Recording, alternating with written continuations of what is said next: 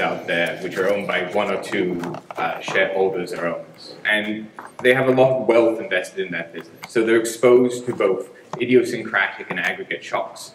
And what I'm interested in is what are the implications for optimal tax policy. So this has been done before by, for me, the most closely related paper is Pannucci and Riggs. And in there they study an optimal taxation problem with idiosyncratic investment risk with IID shocks in continuous time.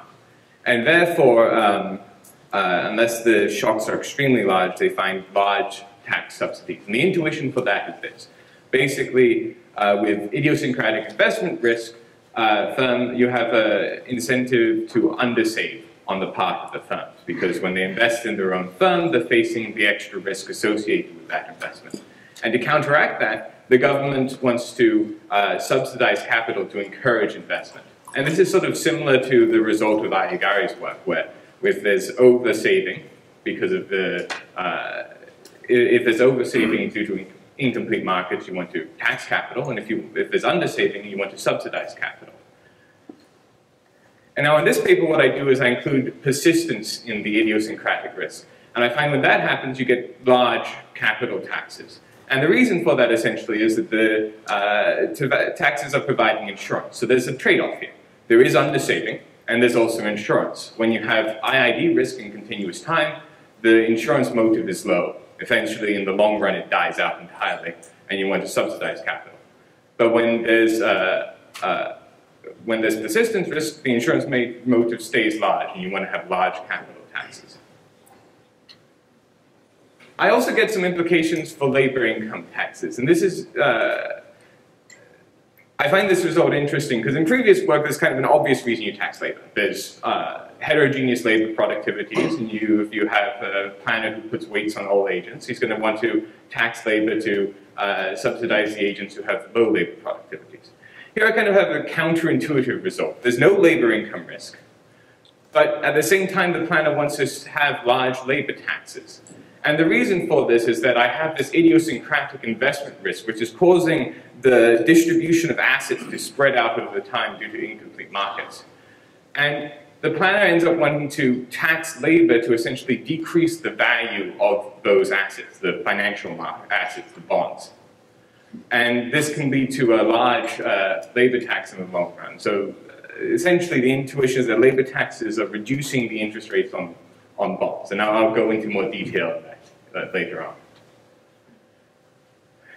This paper has also sort of a methodological contribution. This is not an easy problem. I'm solving this in incomplete markets as a distribution of state variables which is evolving over time.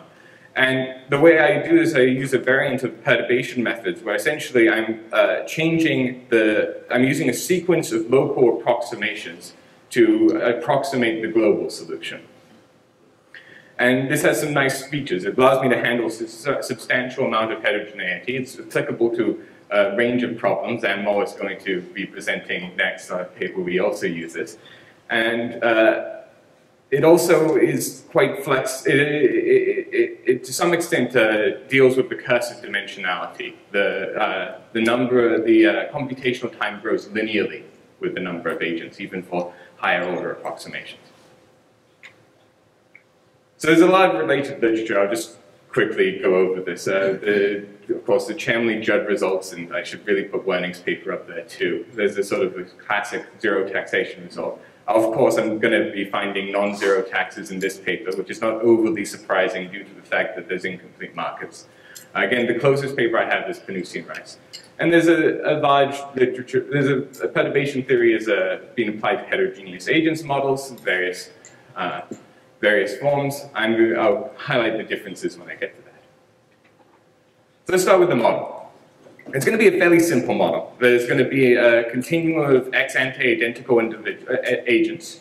They're going to supply labor to a global labor market for which they'll receive a wage WT. They'll invest in their own firm, and they'll also trade a risk-free bond. The agents are going to start off ex-ante identical. They're going to have the same initial productivities and initial capital. And this is essentially because I want to make the time zero problem really easy to solve. But at time zero, the planner is not going to want to institute any taxes because there's no differences between the individuals. The timeline is pretty common with these investment risk models. At time t-1, the agents are going to invest a certain amount of capital. Come time t, the shocks are going to arrive. They're going to observe the shocks. They're allowed to change the labor supply, labor hired, and they choose also the labor supply. They then consume, and then they invest again. So, because I'm going to have persistent risk in the productivities of these firms, I'm going to use a decreasing scale production function. This basically ensures that the decreasing returns to scale production function. This basically ensures that one firm doesn't end up completely dominating the market. The productivity is going to be a combination of a persistent shock nu and a idiosyncratic shock, an IID shock epsilon t. This nu is going to follow an AR1 process. Now, because of how I'm going to be approximating this, I'm going to have nu close to 1, this row close to 1, and I'm going to sort of vary the effective autocorrelation by varying the relative variances of these shocks. That's something which is not ideal, and in the future I'm going to be able to relax that. So the profits of the firm are then going to be a function of the firm's current capital level, its own idiosyncratic productivity, and the wage level of the economy. And additionally, the labor hired by the firm is going to be a function of those objects as well. Yeah? Why do you need two different shocks there? Sorry, I'll say that again. The idea is that I want to get an idea of how the economy changes as I change the overall autocorrelation of the shock process. And the way I'm going to be approximating the model, I need this row close to 1. No, I understand. Why do you need two epsilons? Yeah, so because the row is close to 1, if I want to change the autocorrelation, I do that by changing the relative variance of the idiosyncratic, the IID shock. It's the epsilon b. The epsilon t here, and the other epsilon. Supposing epsilon tau is 0. Supposing epsilon tau is 0, then the autocorrelation will always be rho. Oh, I see. Okay. So the agent's problem is simple. It's just going to choose consumption, labor, capital, and bond holdings to maximize its time zero utility, subject to a budget constraint. And now we can see the instruments the planner has here. It's going to have a proportional tax on capital income, a proportional tax on labor income, and also a lump sum tax it can use to help redistribute. The timing of this is, the setup of this is such that there's some flexibility between the total distribution of assets, the lump sum tax. So what I'll do is I'll essentially solve a problem where the lump sum tax at time 0 is basically used to help help deal with the government's initial debt and to redistribute future taxation. And then from time 1 onwards, it's going to set that lump sum tax to 0. Is that's part of the outcome? That's part of the outcome.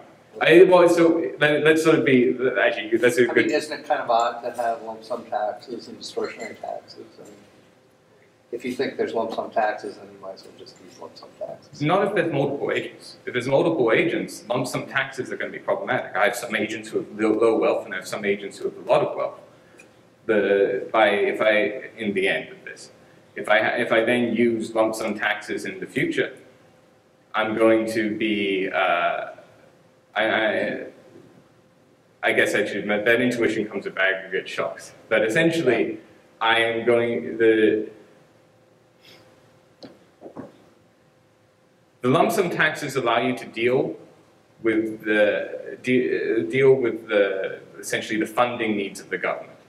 I'm not really worried about how the government is going to fund its government consumption obligations. But I do worry about how the government is going to deal, I do worry about the inequality which this model produces. And that's where the proportional taxes are going to come in. And this gives it a way to lump sum return those taxes back to the individuals. It's essentially a way of redistribution if I were to plot the effective tax. If I looked at the average tax, it would be different than the marginal tax for individuals. Maybe I don't know the literature that well. It seems like if you had a full set of lump sum taxes available, you'd be able to redistribute. Okay, yeah. If I had it, if I was only this particular. Yeah. I'm basically approximating. I'm approximating this sort of possibly a more curved tax function, just with an affine tax structure. And actually, this is flexible enough that in the future I could actually add in some curvature to the tax function as well.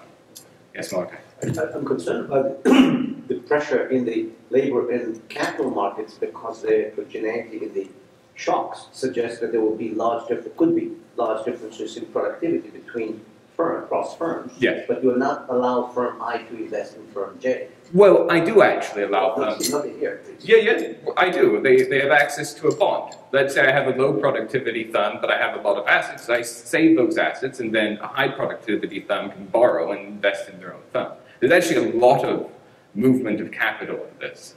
I've tried some extensions where there isn't so much, where it becomes more costly to borrow. But firms pay different interest rates on the bonds. Same interest rate. So I cannot invest in a highly productive firm. Okay, yeah, you can't purchase stock. I cannot purchase stock in a very highly productive firm. If the firm has enormous productivity, I can't participate. Yeah. In this model, you can't do that. So here, if I understand it right, there are no aggregate shocks, right? Yeah, there's no aggregate shocks So right now. the reduction you mentioned, sort of shifting distributions. So where does that come? Well, so is the transition pass once you levy taxes? Or? So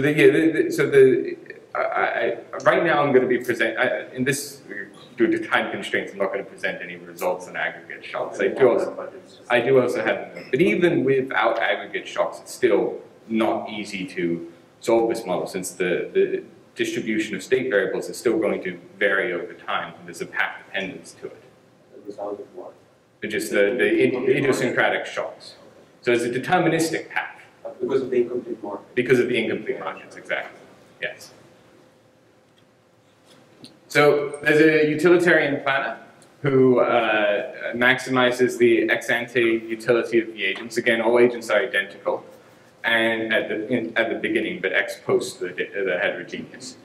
The budget constraint, where again, this is just the reflection of the agent's budget constraint. We have a proportional tax and capital income, a proportional tax and labor income, and lump sum transfers, also debt.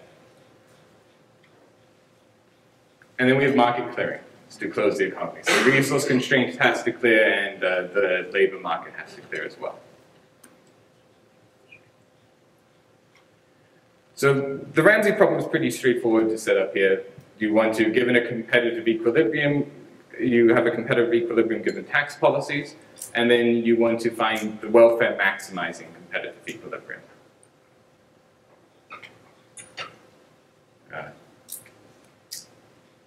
Sorry.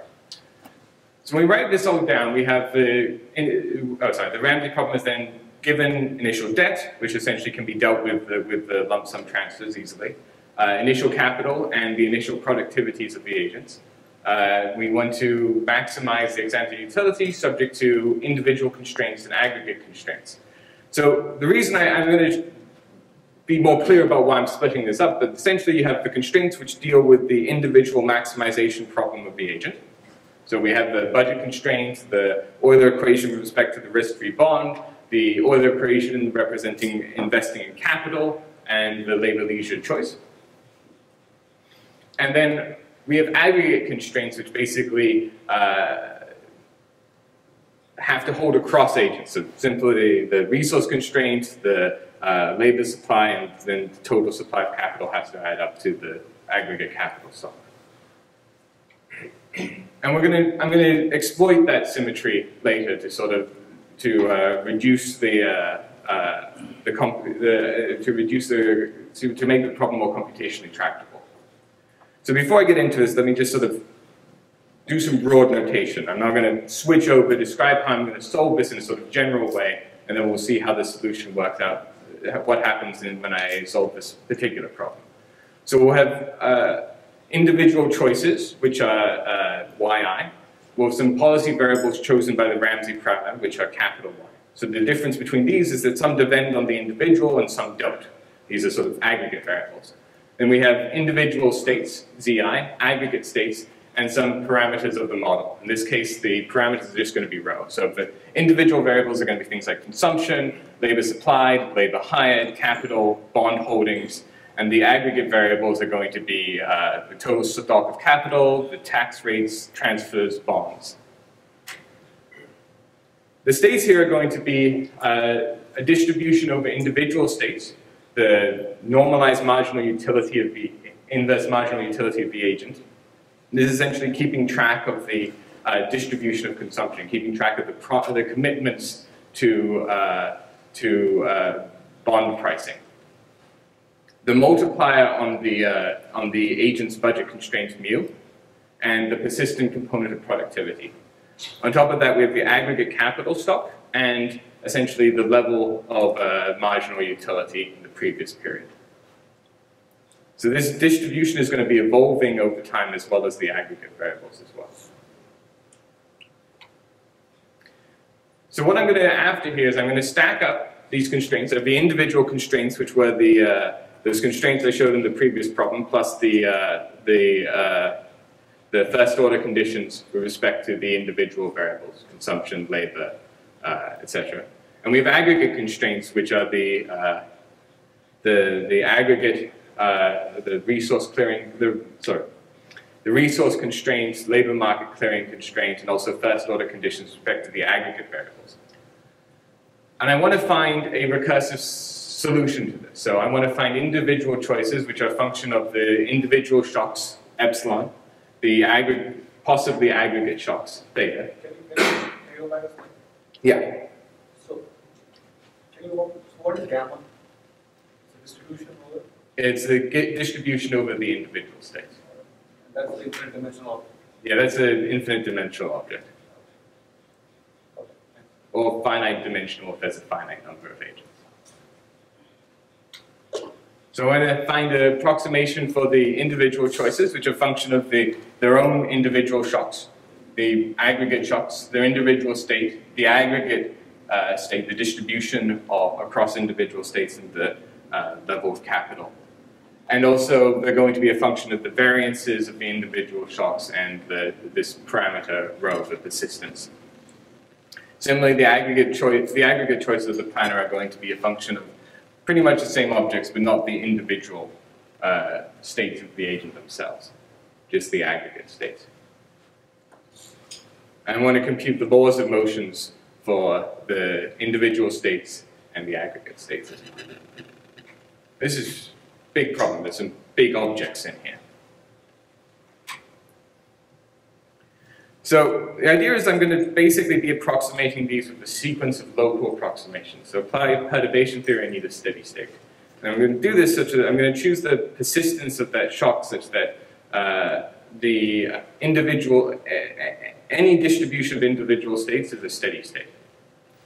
So I choose rho, when we take the limit as rho goes to 1, and the shocks go to 0. The distribution of individual states will remain constant. Essentially, the market weights are going to be constant, essentially like complete markets.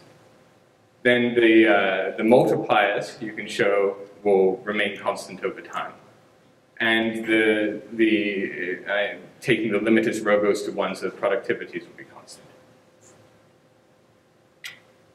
So then we have this sort of an idea for the outcome. So the state state's not unique, I guess. No, it's not unique. Would it make a difference if you used one versus another?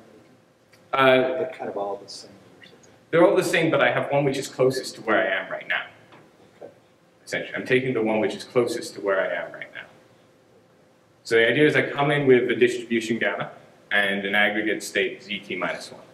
Given the distribution gamma, I solve for its associated steady state. So the level of z associated with the steady state for that distribution, and the level of the aggregate variables and the individual, the choice for each individual agent. So this would be something like the economy already has the right level of capital or something. You're not transitioning toward higher capital or lower capital. You will be transitioning when I turn on shocks, but at this point, you're not transitioning. This is the point where It's sort of like you've solved a complete markets problem with, you've solved a problem where there's no risk, and you've let the capital level sort of converge to the steady state level. Right, so that should be the right level of capital in some sense for the economy, so you wouldn't want to have some policy that would knock you off that level of capital. Yeah, and without But any you shocks. are going to, I thought. Yeah, I'm going to want to, because the planner is going to, well, there's going to be several things. First of all, I'm not at, the Z I come in with is going to be different than the steady state level of Z. Yeah. And also I'm going to be facing shocks, which are going to change the distribution in the future. Like the distribution in the future is going to evolve, and I'm going to want to change my policy because of that as well. Okay, so now the shocks go away again, and now you're at a new level, different level of capital, and somehow. Let me walk through, and then we'll see if the question is answered, and you can bug me again. All right. So, given the gamma t minus 1, given your current distribution of individual states, you solve for its associated non-stochastic steady state level of capital, and the non-stochastic steady state level of all the aggregates and the individual choices. You then approximate the decision rules via Taylor expansion. So, this is the first order, but there would be second order, which would depend on the variances of the shocks as well. And it's just the second order, you don't go higher? I don't go higher right now. And then using so here's the first order. So one of the key things about these coefficients here depend on the distribution of individual states implicitly, because I'm solving around the current distribution.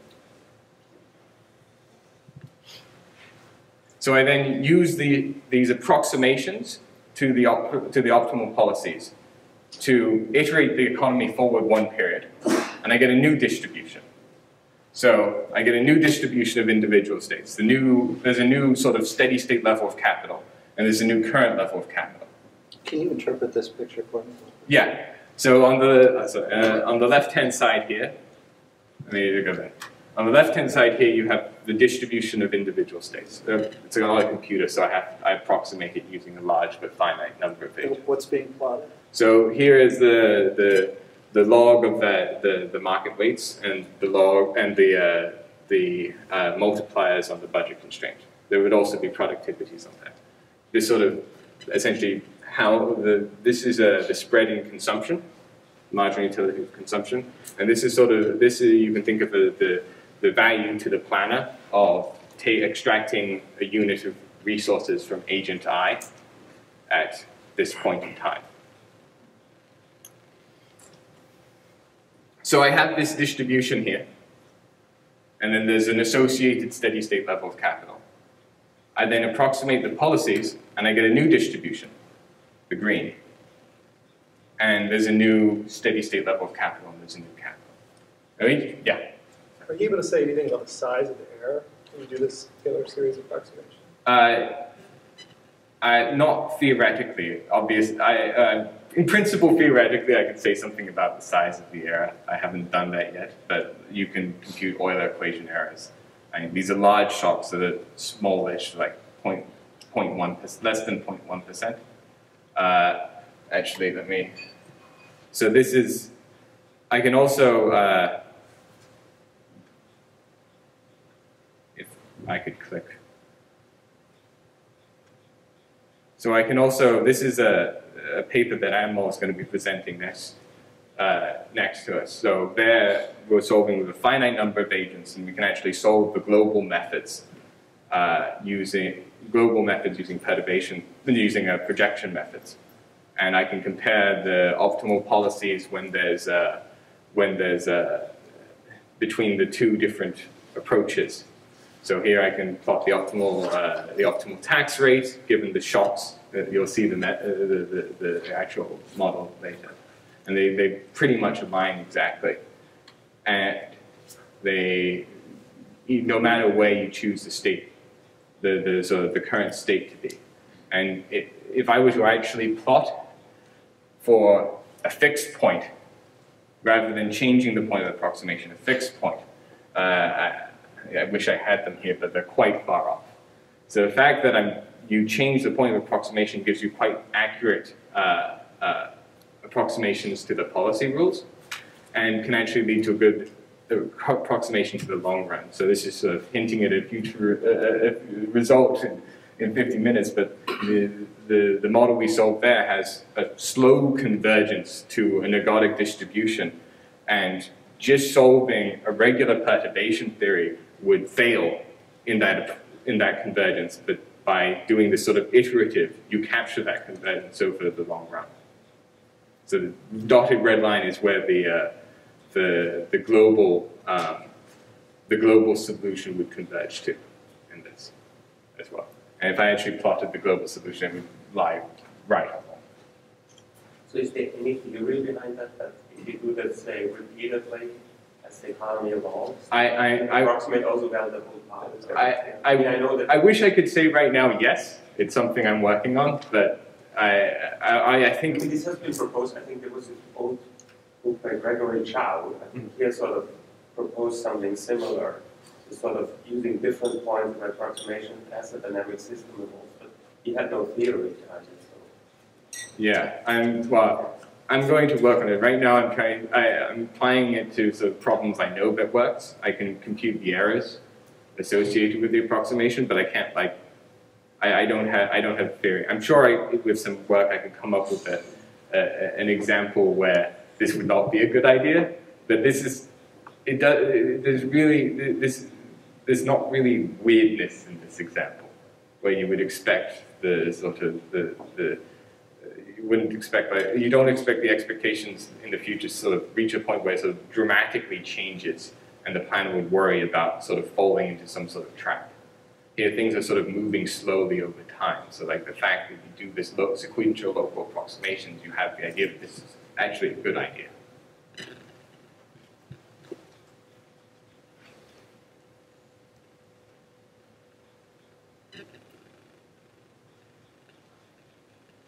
How much time do I have, Bruce?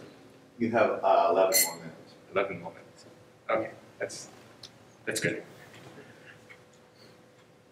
So I'll just go over this quickly. Obviously this is a conference on expectations, and I was trying to figure out how best to fit into this conference.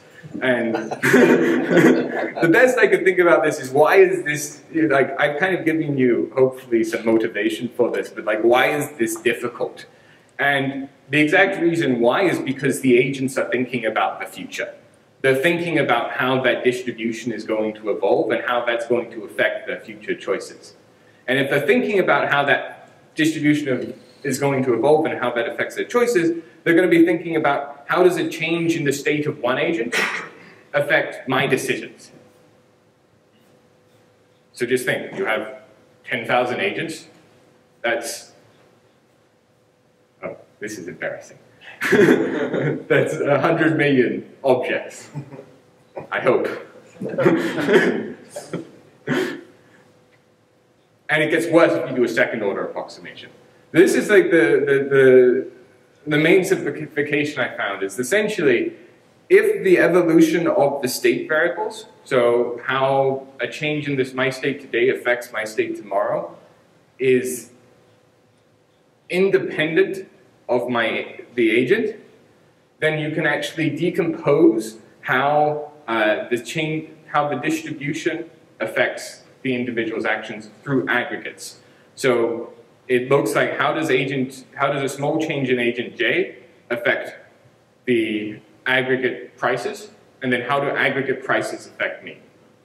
And this is kind of intuitive if agents aren't forward-looking. If agents aren't forward-looking and we look at how if we take derivatives of the individual optimality, agent J only enters through the aggregate variables.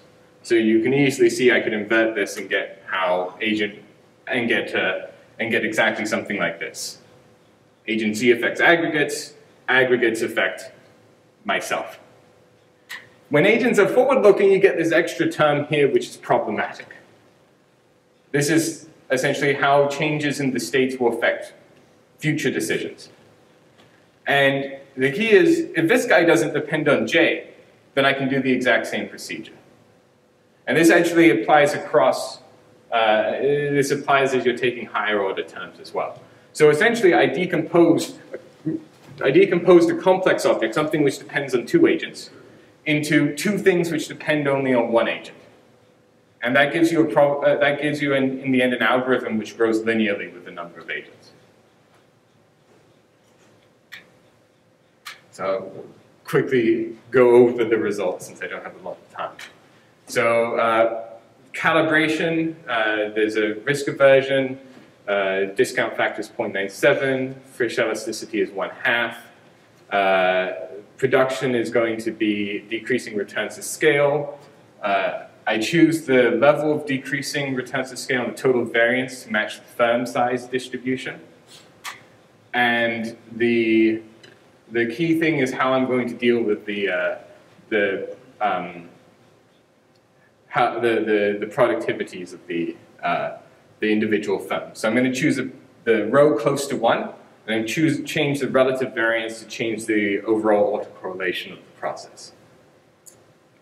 So what happens? Well, if we have a low level of autocorrelation, capital taxes are low. But as we increase the autocorrelation towards more reasonable levels in the 0.7, 0.9 range, the capital income tax is high.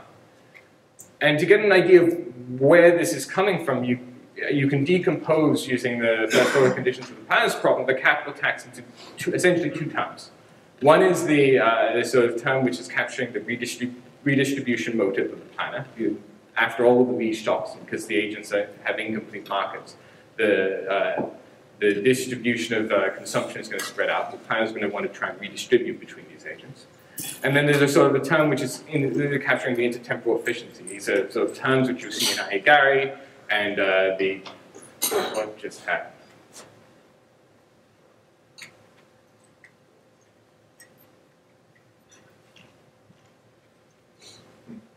Terms that you will see in something like Gary. So here's the idea. The redistribution term I can sort of break is the sort of the covariance of two objects. The marginal benefit of extracting resources from agent I at time t, and the excess returns, the excess capital income relative to the risk-free debt of agent I at times t. So this is a combination of two terms. You can think about this as a combination of the excess marginal returns and the capital income, which is basically allocated to the entrepreneur's own inherent ability. This is coming from the decreasing returns to scale.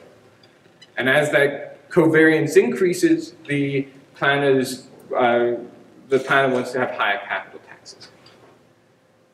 At the same time, we have a sort of efficiency term. So here, this is what you could see in IAGARE. I'm comparing the multiplier for the resource constraint at time t minus 1 to the multiplier at time t. In a steady state, because there's idiosyncratic risk in incomplete markets, R is going to be less than 1 over beta, so this is going to, sorry, this should be a minus, yeah, there's a negative sign there, I apologize.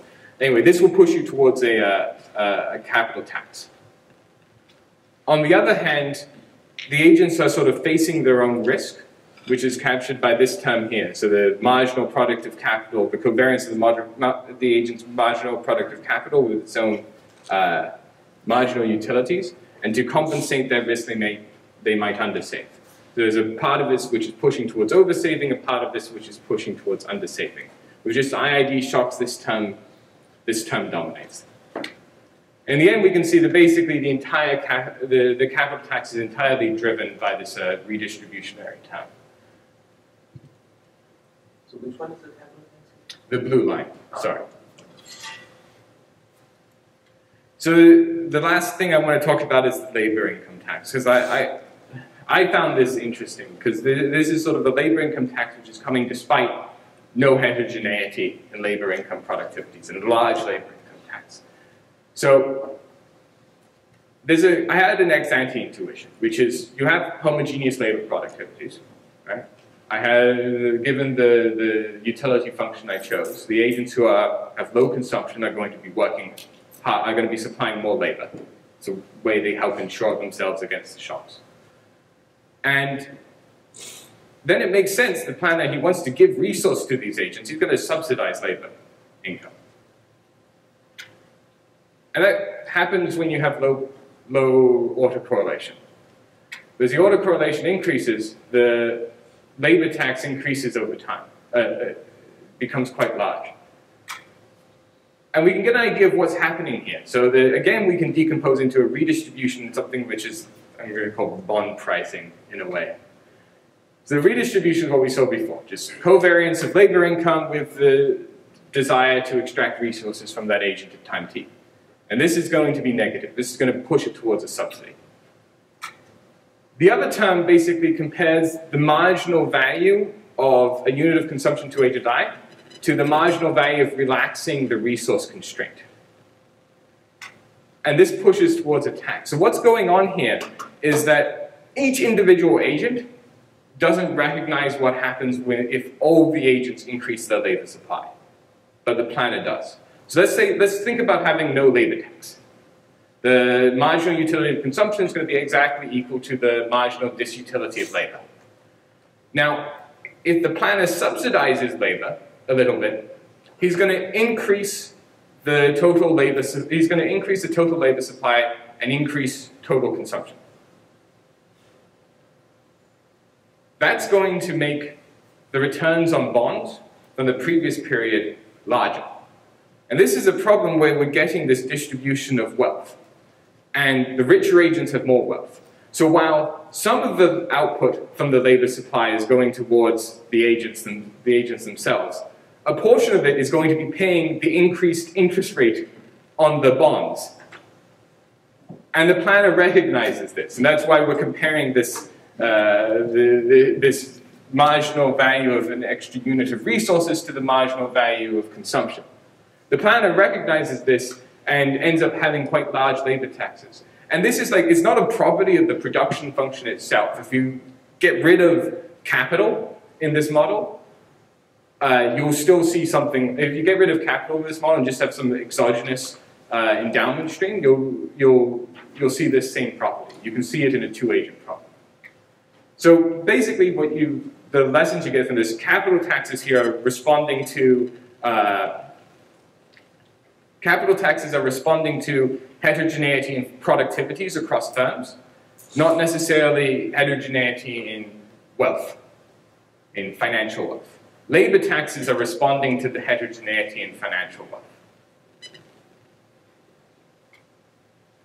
So, since I'm basically out of time, that's been studying this optimal taxation problem. There's been sources of risk. I hopefully motivated some of the general computational method I'm working on. And we find that the labor and capital taxes depend significantly with the risk. I'm also working on how this economy responds to aggregate shocks. Didn't have time to get to it, but those results are interesting. So thank you.